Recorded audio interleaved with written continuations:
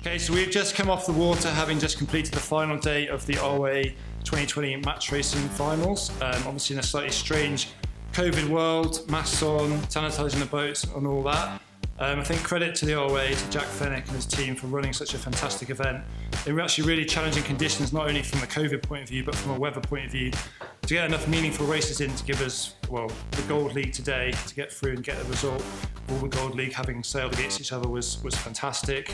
The helm can get your head off the line, but it's the crew that gets you around the course. So I'm really grateful to the guys that have stepped up on the boat over the last 3 days for me. As I say, it's those guys that get me around the course in match racing.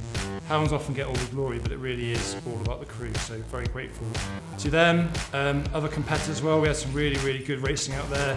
Pretty challenging conditions, obviously cut downs, no kites, but yeah, just really stoked to come away with the win.